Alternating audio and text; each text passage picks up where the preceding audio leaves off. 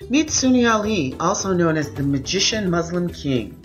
Sonni Ali was the first of two great rulers in the Kingdom of Songhai and 15th ruler of the Songhai dynasty, and founder of one of the most powerful African empires in history. He came to power in 1464 and made the Songhai perhaps the most powerful state in Western Central Africa at the time. His successor, Muhammad Askia, came to power in 1493. The exact origins of the Kingdom of Songhai are not clear to historians. Before Sonni Ali, Songhai was comprised of the inhabitants of Goa in West Africa, a city along the Niger River in modern-day Mali, and expanded into the Middle Niger region in the 9th century to form the state of Songhai. Songhai grew in wealth and power as it engaged in river commerce and the trans-Saharan trade. Gold, salt, ivory, copper, and other goods crisscross Songhai's border en route to and from North Africa and West Africa. In 1325, Mansa Kankan Musa, Emperor of the Mali, brought Songhai under his rule. However, Mali's control over Songhai was short-lived as its imperial power waned in the 14th century. Leaders of the Sonni dynasty began reasserting Songhai's independence around 1375, yet it was not until Sonni Ali's reign from 1464 to 1492 that Songhai earned imperial status. It was not long after Sonni Ali ascended to power in 1464 that he seized an opportunity to expand Songhai's borders.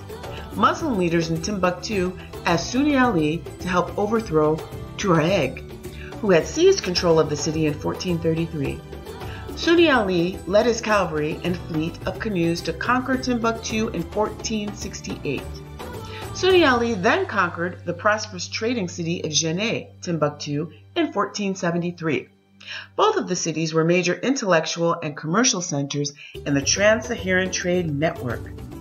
They had universities and markets filled with gold, slaves, cotton, grains, salts, horses, and luxury items. Sonni conducted a repressive policy against the scholars of Timbuktu, especially those of the prestigious and cultural Sankora region, who were associated with the Tuareg from Ali expelled to gain control of the town. During Sonni Ali's reign, Songhai surpassed the heights of Mali Empire, engulfing areas under the Mali Empire and the Ghana Empire before it. Timbuktu and Jenne would serve as the cornerstone of Songhai's wealth and power throughout the 16th century. Sonni Ali did not stop at Jenne, but combined to wage war upon the peoples of the Middle Niger for close to 3 decades. As Sonni Ali drove back Tuareg and Mossi enemy forces to the north and south, he also conquered and incorporated various ethnic groups, including the Fulani of the Dendi regions.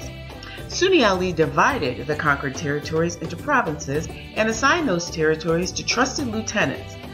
While Sonni Ali consulted with judicial advisors, the Sanhu, or House of Scholars, he retained ultimate judgment over all the affairs concerning his empire. Ali's death on November 6, 1492 is a matter of conjecture. According to the Tariq al-Sudan, Ali drowned while crossing the Niger River. Oral traditions believe he was killed by his sister's son, Askia Muhammad Touré. He was succeeded by his son, Sonni Baru, who was challenged by Askia because Baru was not seen as a faithful Muslim. Ultimately, Askia succeeded to the throne. Little is known about Sonni Ali's early life. According to oral tradition, Sonni Ali learned magic powers and Songhai traditions from his parents and their communities. The Magician King also received an Islamic education. Similar to the Songhai kings before him, Sonni Ali combined Islamic and traditional religious practices. He contributed to mosques and practiced in the fast of Ramadan while continuing to worship gods. Sonni Ali ruled over both urban Muslims and rural non-Muslims at a time when the tradition coexistence of different beliefs was being challenged. His adherence to African animism while also professing Islam leads some writers to describe him as outwardly or nominally Muslim.